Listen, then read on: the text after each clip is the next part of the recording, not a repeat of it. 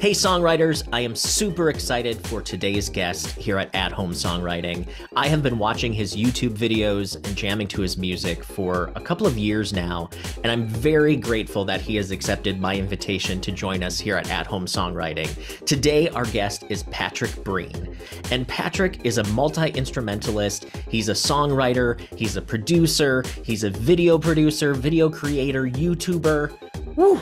He's creative. So I'm super excited to talk to him about his music and songwriting and all kinds of stuff like that. So let's jump in and talk to Patrick Breen.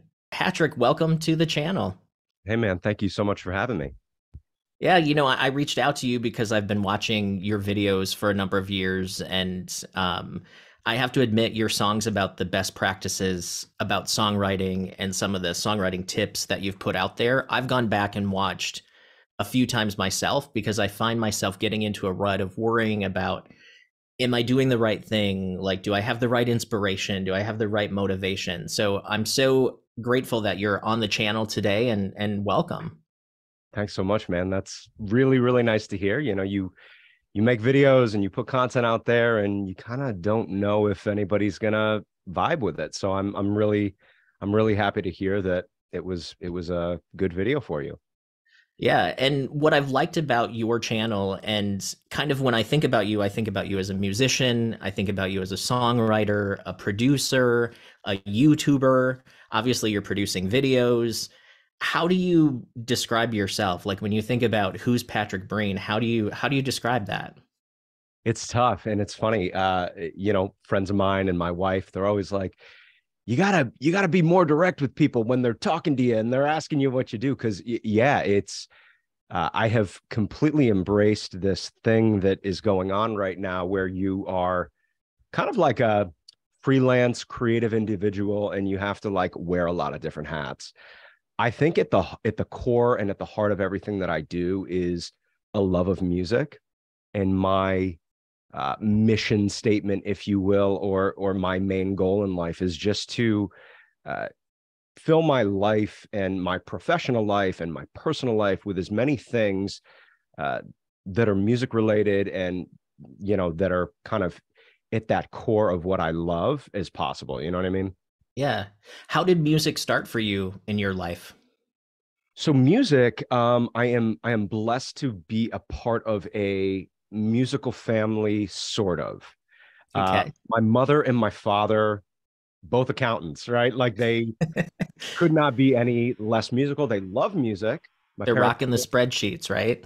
exactly. They were like, that's a whole nother rabbit hole we could go down. But um, my dad, I credit with introducing me to a lot of the music I love today.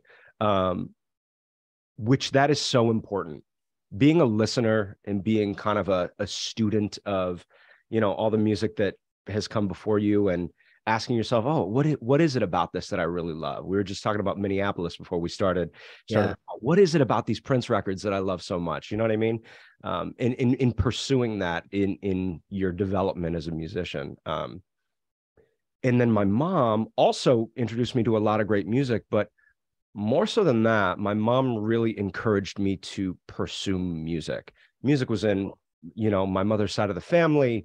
Her grandfather was a piano teacher and studied piano, I believe, at like the university level. So he was a very, you know, talented. I never met him, but I've heard so many stories. And he kind of instilled in this rule, and I've said this before, instilled in this rule in our family that, you know, everybody had to learn piano and you had to at least study it for 7 years.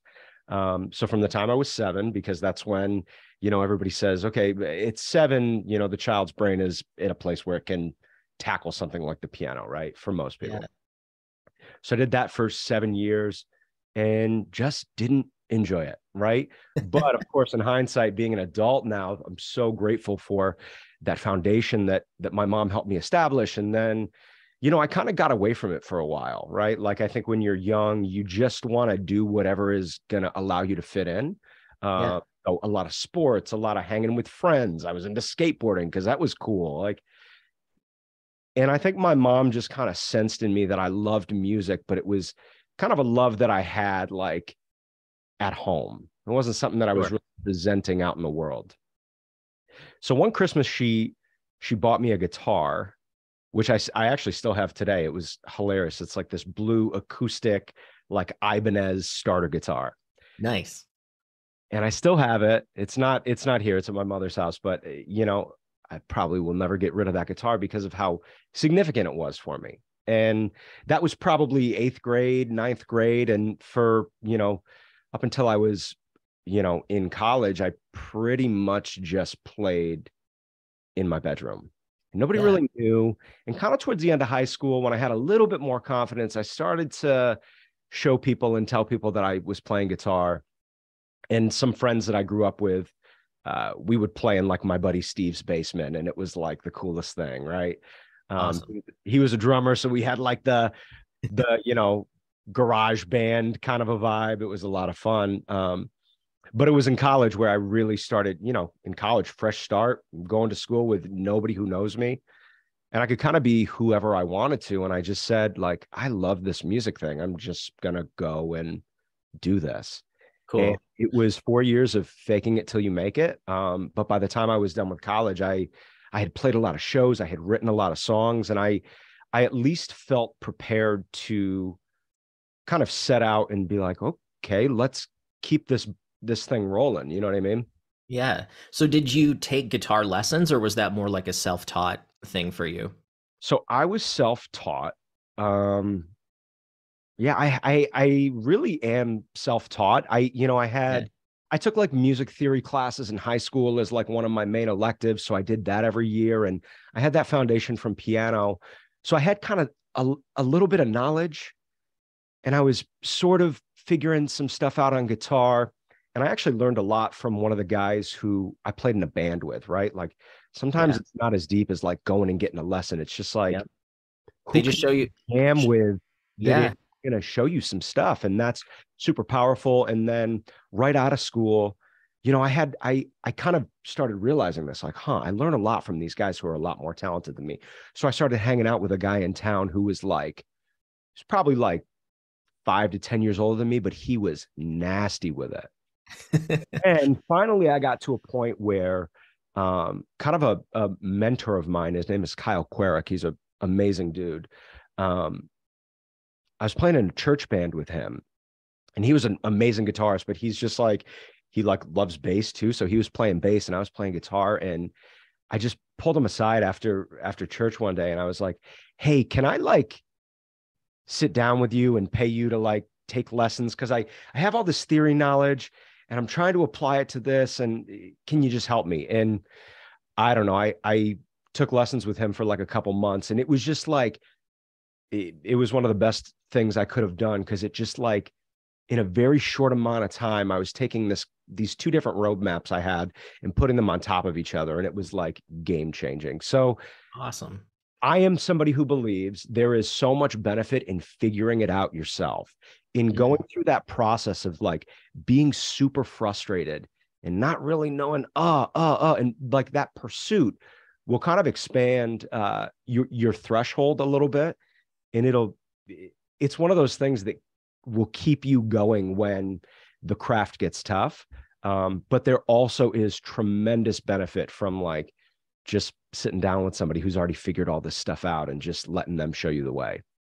Yeah, I started teaching myself how to play piano and keyboards. I went to a lesson one time, and she didn't want to teach me Janet Jackson songs. So I was like, this isn't cool.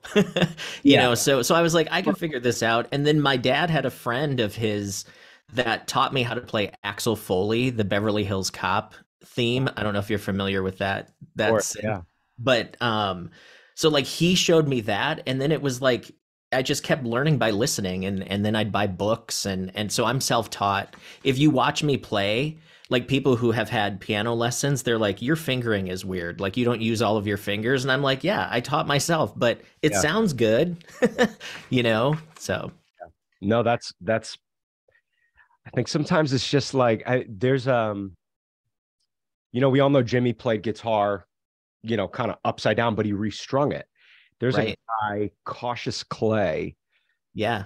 Took me a minute to like realize exactly what was going on. He plays guitar takes a right-handed guitar, plays it, I He guess, just flips it. this way, but he doesn't change the string. So it's his top string is his high E string.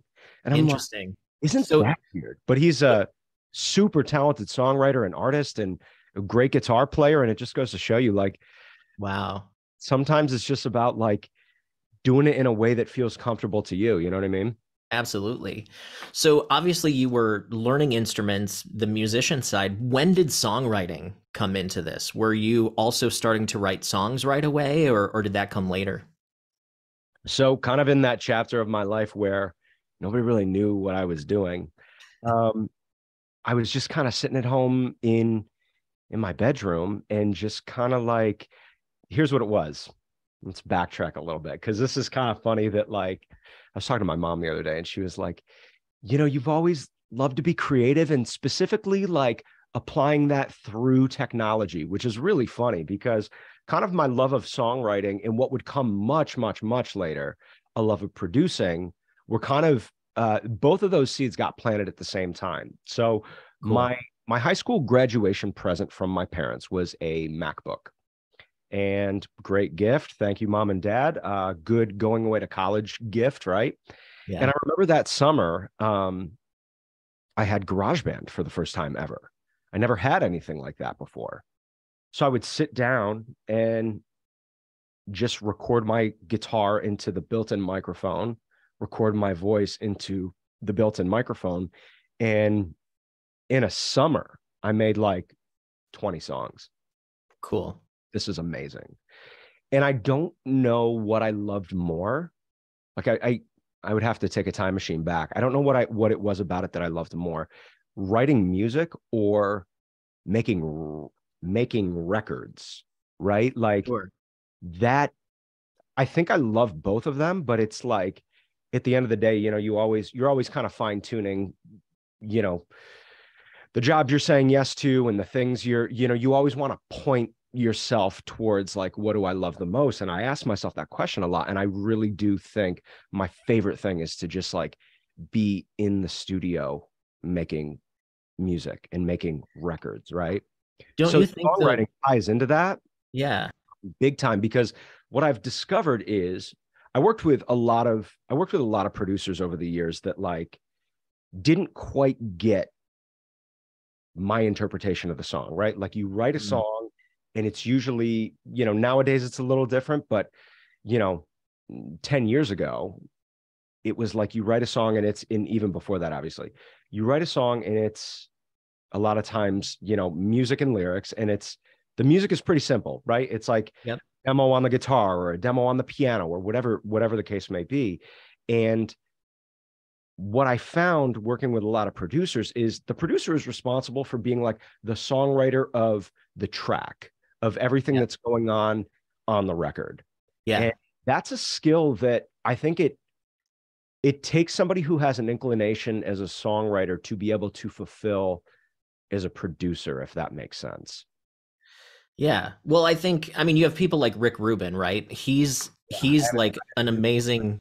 Um, I can't wait to read that. I just got it yesterday, so I'm excited. Anyway, sorry. But he is an amazing producer, and he will tell you he's not really a musician. He just knows what he likes. So that's possible. But I think for me, so let's rewind. I'm sure I'm older than you, but I started recording on a cassette 8-track. Oh man. This was, I mean, the internet didn't exist. Computers were only the rich kids had computers at this time, right? So you couldn't really record on them. So I was recording on 8-track cassette. And for me, production was always part of the songwriting process. I think I was top lining before top lining was a thing, because I was like, I can make the track sound really good and then also put melody and lyrics that sound really good too. So that's kind of how I've written for years and years. So it's funny to hear you say, like, I started on a MacBook. It's like, oh, you youngster. Yeah. It's so funny, man. Like, it's so funny how, like, I'm a big proponent and advocate for like using the tools, right? Like, Yeah. you have super, super holistic people that are like, go get a cabin in the woods with an upright piano or an acoustic guitar and just write your record that way. And I'm like, if that speaks to you, do it. But there's so much that's available today. Yeah. And in the barrier to entry from a price standpoint has come down so much. Like Yeah. you can have a really sweet songwriting room like I have, production room, whatever, for not a lot of money, comparatively speaking. You know what I Right. mean? Yeah. So yeah, it's so funny how that kind of sparked this love for creating. And I think that's at the end of the day, yes, I pursued, how to write better songs. I worked with some really, really talented writers and lyricists over the years who kind of taught me some things. But I think at the end of the day, like, you gotta love what you're doing, and whatever medium that falls into, go in that direction. So from a songwriting inspiration standpoint, I know before we got on here, we talked about Prince, Yeah. Minneapolis, that's where I'm at. That's the home of Prince, which you need to come see Paisley Park because I think you'd love it. Yeah, I've got to. But were there other influences for you as well? Like who were you listening to where you were like, that's what I want to do? Yeah, I mean, it has come in different seasons. It's funny, I love Prince now. Didn't listen to a lot of Prince as a kid. When I was a kid, it was kind of like whatever my parents were listening to. Um, I always talk about being in the car with my dad because my dad was I grew up in upstate New York, and my dad was from the New York metropolitan area. So we would take a lot of trips down to the city, out to Long Island. And there were a lot of long car rides where we just listened to music, right? There was a lot of Stevie Wonder. My dad went through like a big U2 phase. The Eagles were always a staple in those car rides.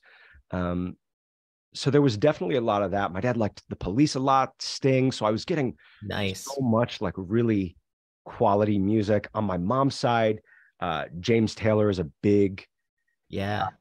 family favorite. So I was getting exposed at a young age to a lot of music, and like that was what I was listening to.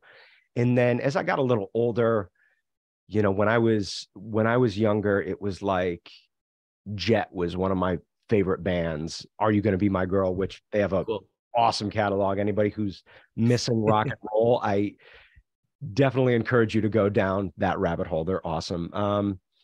But even in college and in kind of out of school, it kind of evolved, right? Like I was very much into the jam band scene for a while. I was into like singer-songwriter stuff for a while. Death Cab for Cutie was one of my favorite bands. Ben Gibbard was one of my favorite songwriters. He did the Cool. Postal Service Project. I loved how he put lyrics together. And then, I also listened to a lot of hip hop as a kid. And in my kind of like adult years, kind of picking from the different things that I like, I go back to like a lot of old Jay Dilla records, a lot of Yeah. Erica Badu, a lot of who else I really like. I love Common, kind of like that whole early 2000s Electric Lady Studios vibe. Really love a Nice. lot of that. I love the hip hop side of that. A lot of R&B I dig. There's a lot of funk records that I like. But yeah, kind of where I'm at right now is like I just like music that moves. I like music that kind of gets you into a vibe. And I'm getting a little older. I'm an adult now, and I enjoy things that make me feel like a kid again and put me in that space where I'm like, Yeah. just feeling the vibe, feeling the energy. So that's kind of what I'm into right now. So are you writing at this point? Are you working on like your own stuff? Are you producing other artists, or what does that picture look like for you? So I live in LA now. And when I had my wife and I moved out here 2020, heck of a time to make a cross country move. We moved from Perfect time. yeah, Yeah. yes, yeah. Um, we were living in New York, and my whole time in New York, I was pursuing kind of like a very traditional artist career. I was with a small indie label for a brief period of time, and was doing very, very traditional stuff like, Patrick, you're the artist. here is the producers you're working with for this project. Here's songwriting support. You're going to make demos by yourself. You're going to make demos with, your team. You're going to go into the studio, do all that kind of stuff.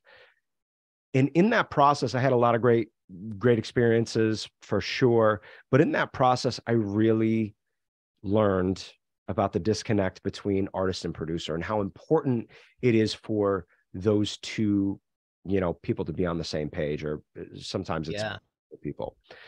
And in that time, I have since kind of gone back to being an independent artist. And I started asking myself, okay, what is it? What kind of music do I want to make?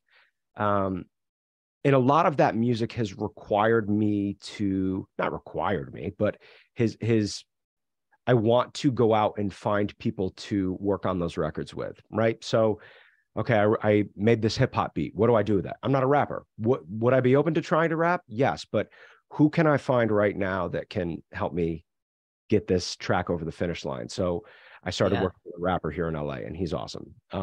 We have a lot of tunes that are coming out as co-releases, as stuff that I'm producing for his project. People who have kind of listened to my music will know an artist that I work with. His name's Javi. We just recorded 5 songs for him over the weekend, and then we have a sixth song that is a co-release, right? So I'm co-writing with him. I'm producing his EP. He's kind of doing a full record in 2 EPs. So we're on the first EP right now. Producing with him, writing with him, and just kind of being helping him bring a vision to life, while also saying like, hey dude, I have this like super, super funky track that I think you singing on this with me would be awesome. And he and I had we've already done a tune like that. So this is kind of like the prequel to the song that we already put out, if that makes sense. Yeah. And is that Morning Light?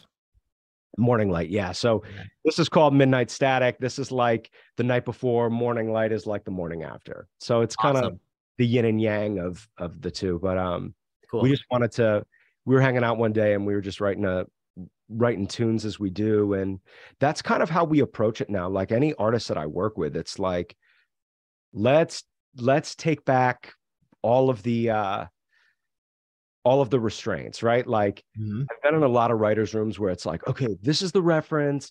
This is what it's got to sound like. We want an Ed Sheeran vocal on a Rihanna beat. And it's just like, what are we doing here?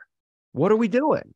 So that's a good question. Are you going in thinking about how is this going to be commercial, or are you like, let's make the best thing possible, whatever that thing is, and then if it works, awesome, but we can write another song?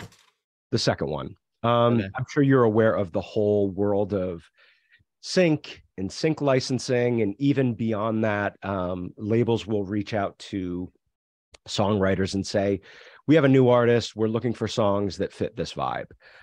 It's a very common thing in the industry to get a prompt, get a reference, and go to work. Yeah. That is not my favorite way to make music, right? I want to sit down, I want to work with an artist, and say, this is what I'm listening to right now. What are you listening to? And we kind of hang and we chill and we talk about life and, hey, what are you going through? Like, whatever. I mean, another artist I'm working with, not to share too much of his information, but he's going through a breakup right now. So he's got a whole different perspective that happily married Patrick doesn't have. Yeah. We talk and we get into that headspace and we say, okay, like, cool, we want to write with this theme. Now let's find a vibe for this. And we start listening to music and we go back and forth. And it's just like, you kind of isolate yourself in like a room like this, and you just start to envision what this thing is going to sound like. And then, we were talking about earlier, all the years that led up to being able to sit down, hear something, and being able to recreate something that sounds similar. It doesn't happen overnight. You've got to do a lot of work to learn your instrument, learn production, learn a bunch of stuff. But I am fortunately in a place now where, yeah, I can listen to a few things, say, okay, we're going to paint a picture with these colors on our palette and let's go to work. And that to me is so much more of a gratifying and satisfying music making experience than, hey, here's a prompt, or hey, we got to do this for this commercial thing. It is, you're kind of catching lightning in a bottle when you have a big commercially successful song. And everybody that I have seen and know who does it well, they're just kind of like, I don't know what just happened. I just made this thing and people really liked it. But at the end of the day, you have to ask yourself too. And you know, we met on YouTube. So this is another thing that I ask myself when I make a video too. If this goes, if this thing that I made goes, what's going to happen is people are going to like it and they're going to want more of that thing from me. So you're better off just making stuff that you like to create, because in the best case scenario, you're going to have to make more things like that. Yeah. Well, how many artists do you hear about that? You know, they sign a deal, they start working on songs that really aren't them, and then now all of a sudden they're painted into a corner where, you know, the only thing people want to hear is something that's not them, you know. So Yeah, yeah. I've been in a lot of rooms where I just am pulled out of it. And maybe that's a Mm. thing that I need to work on. But at the end of the day, the heart wants what it wants, right? Like you Yeah. want thing. Nobody who started pursuing music, well, this isn't true, but most of us who started pursuing music, we did it for the love of it. So why do we get to this place where we feel like, well, we got to do something that isn't for the love of it? I would rather do it as a hobby, put my music out, build an online audience, and go have a day job. Do you know what I mean? Yes. Yeah. Well, I Just think why YouTube came to be. well, I was talking to another songwriter, Bert Byler, who's in the Americana genre. I had him on my channel recently, Awesome. and we were talking about people forget that music can be a hobby. You know, Mm. in our culture, people think if you're good at something, instantly you're like, you have to make money with it. You have to make money with it. Oh, good. And people think, unfortunately, that if you're not making money, then it must not be very good. And I think that's, you know, not true at all. Yeah, that couldn't be more spot on. I encounter that a lot because one of the things that you find when you pursue music for a lot and you're very outward with it, like I am, you know, I'm posting online. My friends and family who don't really know me on a day-to-day basis are seeing this stuff. And it is a little bit of that. It's like, well, you know, are you making any money? You doing? And it's like, when did that become, like, it's exactly what you said. When did that become the metric of success? If you are Right. doing something that you love, and it can be something that, it can be a hobby that takes up most of your time, right? Yeah. That's me. But if you Yeah. love it, man, that counts for something. And there's so many unhappy people today that just like, they just don't have any passion in their life. And the older you get, there's not extracurricular programs for adults, really. Do you know what I mean? No, no. Come from this space where, you know, high school is in college, especially, very nurturing environments. There's like, well, you might as well try it now because when you're an adult, it's not fun anymore. And life is what you make it, you know? Yeah. So how do the songs start for you? Are you a top liner? Are you a lyrics first? Are you all of the above? Like, what does that sound? What is that process like for you? When I was doing more of the legwork myself, it was all over the place, right? It was kind of like you're trying to get, you know, this divine download, as some people call it.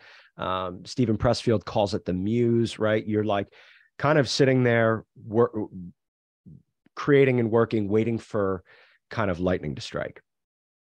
So in that regard, when I was doing lyrics, music, production, when I was doing all of the things, it was kind of like, well, whatever kind of comes first.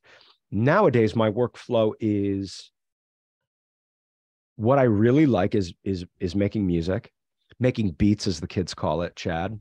Uh, And you know, it's not exclusively hip hop. Kind of the three buckets that I go to are like old school hip hop, because that kind of there's a nice Venn diagram where kind of boom bap and neo soul crossover. So I really like that. Yeah.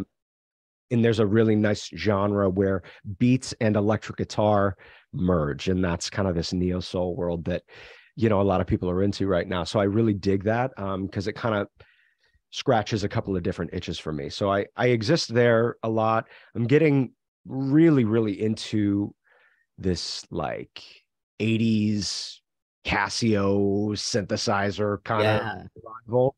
I've got a Juno over here. I've got this new kind of hybrid synthesizer that just came out on my desk, and I love that kind of stuff.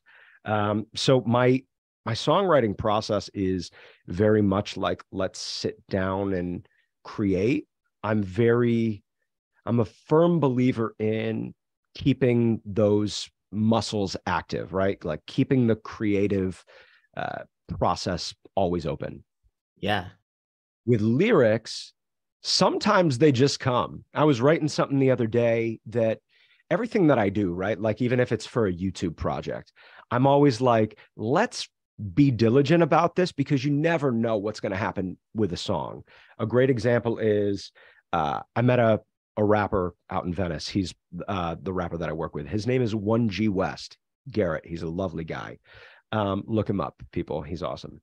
Super Cool. talented guy. And he and I just kind of met, and, you know, we did the Instagram follow sort of a thing. And I get a message from him a couple weeks later, and he's like, "Oh, like you're about this music. Like I like what you're making." I said, "Hey man, anything that's on my Instagram, anything that you hear on YouTube, like that's all unspoken for music. So if there's anything you really dig, take, you know, let me know. I'll send you the beat. You know, we can work on something." He sends me back a couple, and he goes, "Yeah, but this one is my favorite." The one that he said was his favorite was a gear demo that I did for this guitar company, D'Angelico. Sweetwater has a summer event every year, and D'Angelico wanted me to do like a little demo with one of their new guitars. I think this was like 2021, so it was like a completely virtual event. So I made them a little video. I wrote a little guitar piece with some, you know, like a beat behind it, and this rapper loved it. So it's a single that we're finishing the music video right now, but that's coming out soon. But Awesome. it just goes to show you, like, keeping your creative process open and always creating. It's a little bit of a tangent, but so important, because you never know what's going to come of this stuff. So I was sitting down the other day doing kind of a similar thing, right? Like I'm making a video for YouTube, and I'm just like, okay, like let me make something with this piece of gear that I'm really loving right now. So I start making this thing, and like lyrics and vocal melodies just start coming, and I'm like, where's my mic? Okay, like flip this, start recording. And it's just like, it happens like that sometimes, and you start to develop I guess an ear, I guess like an imagination. You start hearing the song before it exists. And my experience has been developing a relationship with your ear. You talked about Rick Rubin. He has for years developed a relationship with his intuition. He always says, honestly, I think my strong suit is I have really good taste. Yeah. But what that comes back to something we said earlier, like have an eclectic taste in music. Do a lot of listening. I like my streaming services and the occasional video game and going out with friends, but like my free time, as much as possible, is filled with music. My wife is always yelling at me in the car, like, "Can we just talk? Can we talk? We always got to have the music on." I'm like, "Sweetheart, you're on your phone. Like, I'm gonna listen Yeah. to some Dilla. I'm gonna listen to, this new, record that just came out." Anyway, Awesome. the point is, I think the creative process for me has become like whatever the shortest trip every day from idea to finished thing, take that. If you're really Yeah. struggling to make lyrics, but you're writing a dozen guitar pieces a day, you're like, if this has been me, and maybe this is somebody out there, and I just want to give people peace. If you're like, "Oh, I got all these guitar ideas, blah, blah, blah, blah," you write the the bed music for the verse 10 different ways, but you only have like one or two lyric or melody ideas. That's cool. Like, just write a lot of music. That's good too. And find people who can kind of be like a jigsaw puzzle piece that fits perfectly with you. That's why I love working with people like Javi, when lyrics are very, very personal to me. I've never been one. I have such a hard time writing like the feel good song, because the way that I want to express myself lyrically is like, hey, I'm going through something and I got to talk about it. Yeah. Very self-critical of like how I want to say something. But when I get in the room with another lyricist and they're like, here's the topic, here's the thing we want to talk about. And it's almost like it's their story, but I can throw in little anecdotes from my story lyrically. We're good with that. Yeah. You know, so it took a long time for me to identify those strengths and identify kind of how I want to write music. And then you kind of bring in the personnel to support around how you want to make music. And there's literally no right way. The more you kind of start working in the industry, you'll be like, oh, hey, you'll show up to a writing session. Oh, hey, what's up? What's going on with you? What do you do? Oh, like I just write vocal melodies. It's like, oh, that's cool. So you're singing today? No, I'm just here to write the vocal melodies, not even lyrics. It's like, oh, like that's dope that you're that here to do that. But the point that I'm trying to make is songwriting doesn't have to be this super all-inclusive thing. Like, you don't have to be good at all of the different facets. I encourage everybody to sharpen all of those tools. But at the end of the day, you are always going to have things that you are kind of more inclined to do. And in this season of my life, as I'm leaning more into a producer artist role, that's kind of what I create on a day-to-day basis. If lyrics and vocal melodies come, great. But kind of where I once was, where it was like, do everything, I'm leaning way more into do what you love and what you're best at. So as we start to wrap up today, do you have any other thoughts for people that might be new to songwriting and you know, new to writing their own music, or maybe they're new to being an artist? What advice do you have to the newbies? This is totally anecdotal, but figure out a way, excuse me, my voice is cracking. Figure out a way to record yourself and listen back. You can, nowadays, these things are so good.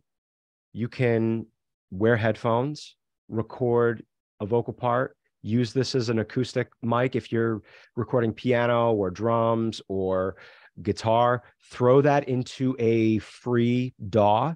If you're on a Mac, GarageBand, and start to get a sense for making something and hearing yourself back, because that's going to help you grow. It's a really frustrating process, because even when you've been doing this as long as you and I have, you still make stuff that's not good. And you're like, okay, that wasn't it. And when you're early on, a lot of what you're going to create isn't going to be, you're going to be like, this doesn't sound like what I listen to on Spotify. But the relentless pursuit of getting what you make to sound like the stuff on Spotify is the best thing. It's the best thing. It's frustrating and it's beautiful. But from a growth standpoint, I think it's that. From a practical, like, what can you do today to start stuff? I said this in one of my last videos that you referenced. Do something every day to scratch your creative itch. And it doesn't have to be as rigid as what most people will say, like, write every day, make a demo every day. Hey, if you do that, you are going to be so well off. If you make a polished demo every day, you are only going to benefit from that. But if the sound of that makes your skin crawl and you're just not ready for that. So get yourself to a point where you are ready to make a lot of music. And that requires you to you can get a book like The War of Art. It's a Julia Cameron book. She Yeah. talks about recording pages. She talks about artist dates. She talks about kind of recognizing that you have, I think she talks about two different selves, but I think we have multiple versions of ourselves. In the artist side of yourself, because it's not something that exists in your 24-hour a day life, you have to nurture it. You have to grow it. You have to grow your skills. So if you want to write better lyrics, just write a lot of stuff. Write about your day. If you want to do the, notes thing on your phone, fine. But I think there's something really wholesome and nurturing about getting alone with your thoughts and just writing pen to paper. I think that's great. Yeah. If you want to write music, if you're like, hey, I'm poetic, I've got a lot of lyrical things, I've got a lot of vocal ideas, I'm really good at writing top lines and melodies, I need to get better at the music aspect of it. There are so many rabbit holes you can go down. There are so many different ways to make music. I was in the studio this weekend where the entire process was out of the box. It was old school, man. It was so dope. And it was all, everything was analog preamps and compressors, and everything is being routed. And it's like the purists way to record. And it was awesome.